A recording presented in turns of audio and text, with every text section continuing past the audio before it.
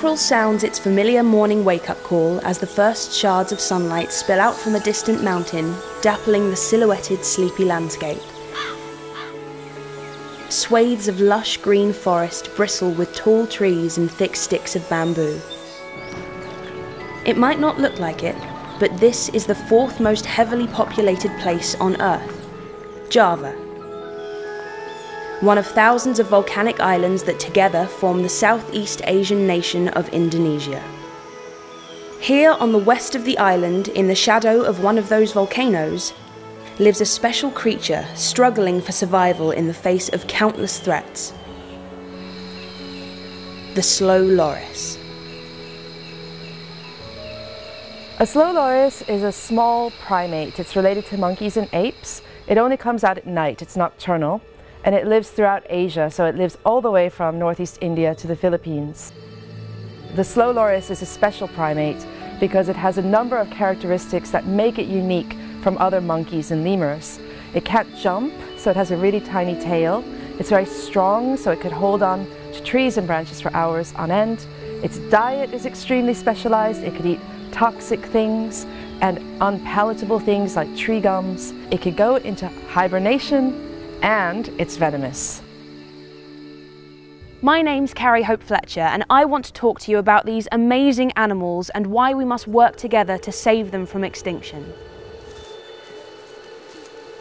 For the last 5 years, conservationists from the Little Fireface project have been trekking from their research base in the village of Cipaganti into the heart of the Papadayan forest to spend long nights observing these fascinating animals to try and better understand their behaviour. As the only venomous primate in the world, a key area of investigation has been to try and understand why they carry their deadly toxin. Lorises are extremely territorial. They live in a single male, single female group. So females fight with females, males fight with males, and when the young ones leave home, they fight with rivals to get new areas. And the venom is very important at this time. It's so horrible if a loris gets bitten by another loris that in rescue centers or zoos, it's one of the #1 causes of death. But in the wild, a loris can somehow survive a loris bite, even though it may be scarred for life. Rare and nimble-footed, there is only one way to spot this nocturnal tree wanderer. The loris's huge eyes enable them to see in almost total darkness. But when humans enter their world with big bright lights, they can really disturb them. Their pupils shrink, they struggle to see, and they are unable to carry out normal behaviours. Instead, trackers use red light to pick out the loris amidst the sea of black. Lorises are monochromats. They can only see in black and white and they cannot see red.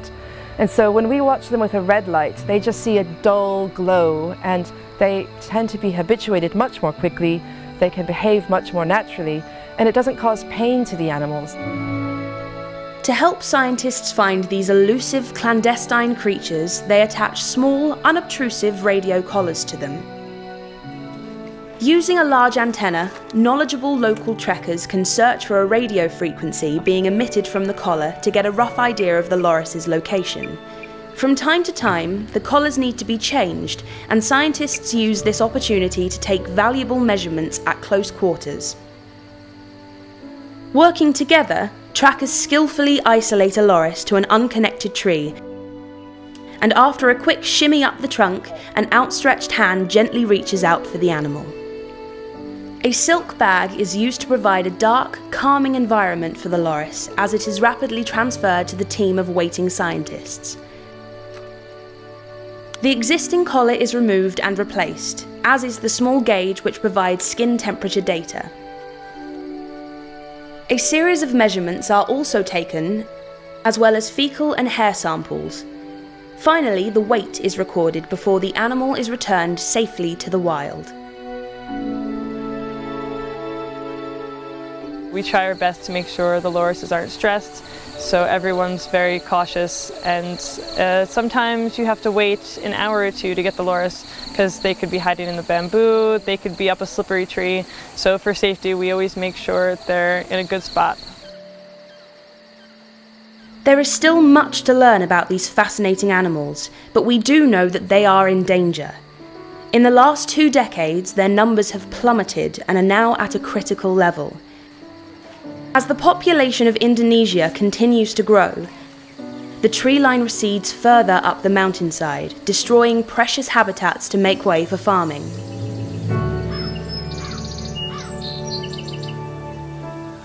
Ayaw panginten 5 tahunan lah.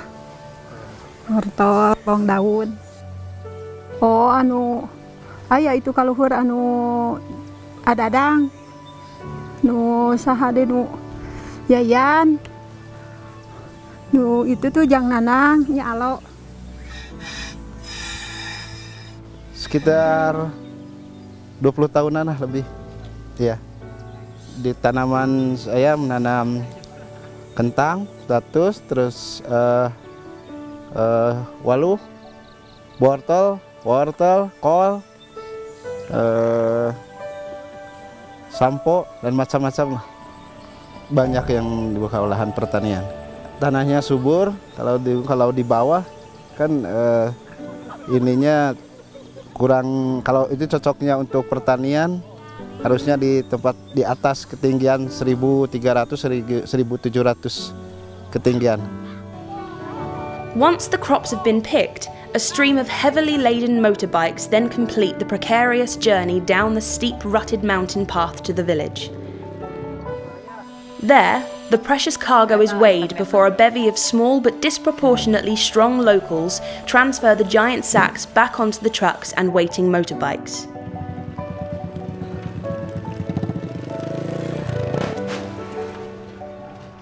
Finally, the carrots and other vegetables are prepared for market.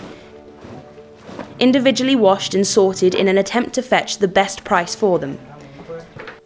But while the cultivation of these crops provides a livelihood for millions of Indonesians, the deforestation process required to create the fertile land has taken its toll on the local loris population. In terms of agricultural expansion, you're finding many populations being forced to relocate at higher altitudes, where it's a completely different environment and a lot of the nutrients are different, habitat structure is different. Even if you go to somewhere like Jakarta or Bandung that's quite close by, they know very little about the forest, and there's very little forest left here in general anyway. So it's very hard to get people to appreciate a thing that they've never really had an opportunity to appreciate before. For the farmers, whose main source of income is farming, lorises actually pollinate the trees and they eat insects, so they help the farmers in getting a better yield. So lorises are important for the community, not just for that sense of pride, but also for actually making money. Sometimes clearing trees is not to create farming land, but simply to acquire the raw materials. Strong and durable, bamboo is a valuable resource for local people, but the patches of tightly tangled trunks are also the perfect environment for slow lorises. Across Asia, intensive farming and industrial-scale logging to produce products such as palm oil leave an even greater scar on the landscape, but loris numbers are also under threat from another problem. With their wide eyes and cute face, demand for these animals has increased rapidly. What's become apparent over the last few years is that lorises are critically endangered because of illegal wildlife trade. This trade comes in many forms. It's for traditional medicines, it's for photo props on tourist beaches where people take photos with captive animals, and it's for the pet trade. People see it online, they think that it's going to be a good pet, and they go out and buy one and find that it's completely unsuitable to be kept in a household.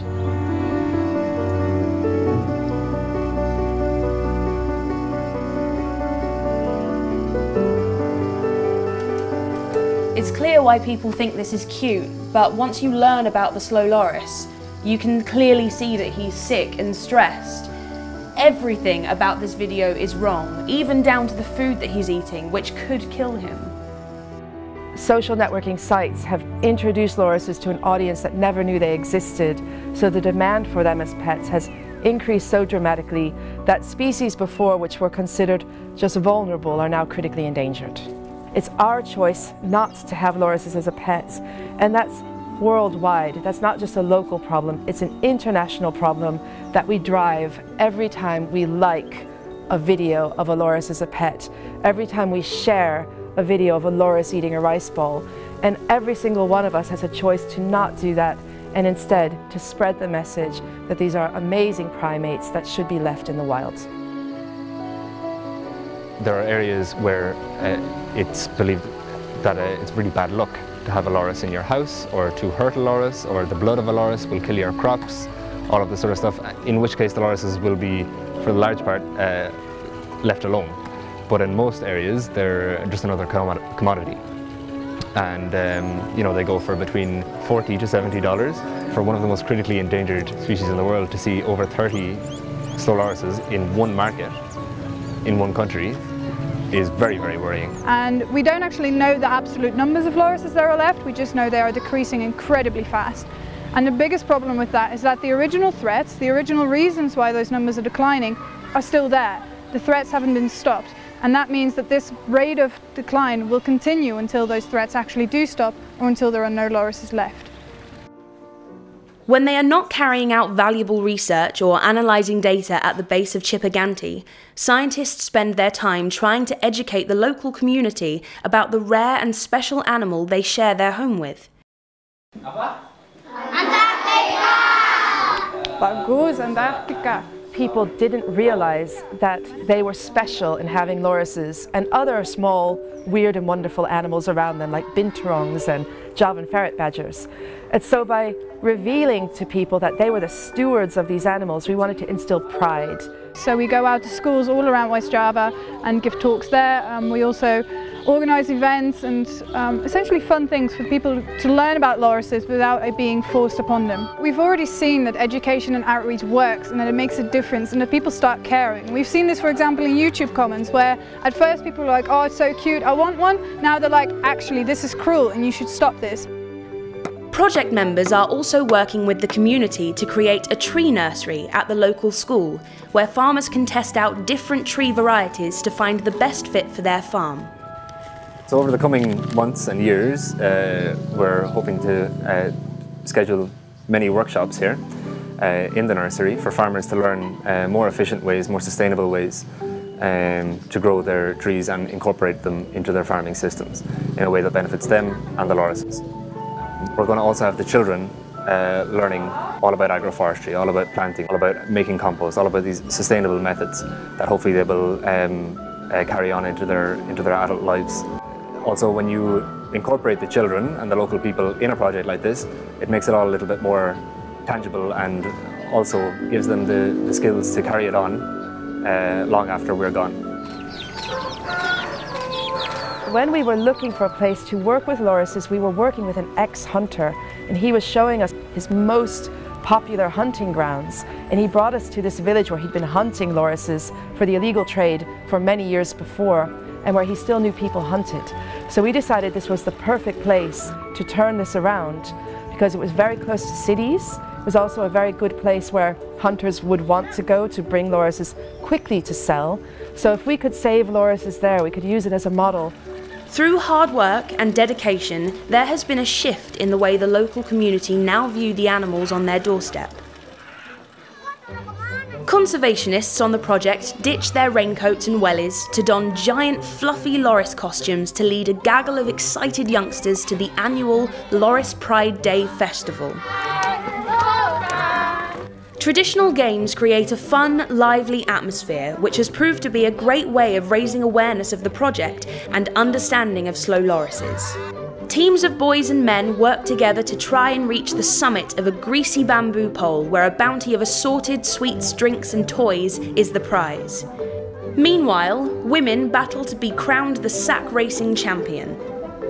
The activities, which also include apple bobbing, frisbee throwing and a balloon bursting competition, continue until the early afternoon.